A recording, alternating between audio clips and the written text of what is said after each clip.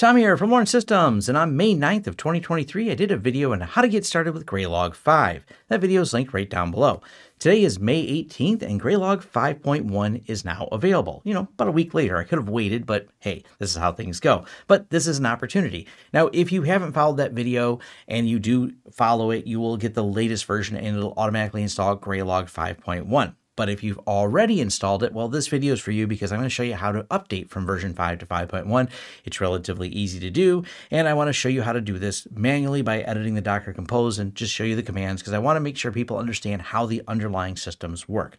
Yes, there's ways this could all be automated and scripted that would go out of scope of this video, and we'll start with showing you how it's done, and I'll leave the rest up to you if you want to automate or script this process. Now, this video is not sponsored by Graylog, but hey, in full disclosure, they did send me a shirt, but if you'd like to help out or support the channel, there's some affiliate links down below, or you can hire us for a project. There's a link to our website, lawrencesystems.com. Click the Hire Us button at the top and hire us for projects that you've seen us talk about on this channel or whatever your technology needs are.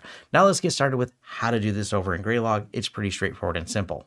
This system's currently running Graylog 5, and we have a little message up here that lets us know you are running an outdated version of Graylog, and then it lets you know that the latest version has been released, 5.1. This is how Graylog lets you know when there's an update. From the command line, we need to edit the Docker Compose file. We need to find the line that says Graylog/Graylog:5.0, delete that, and change this to 5.1. Graylog implicitly lists the image that it wants for the Docker. Save this file, Docker Compose down to take the system down.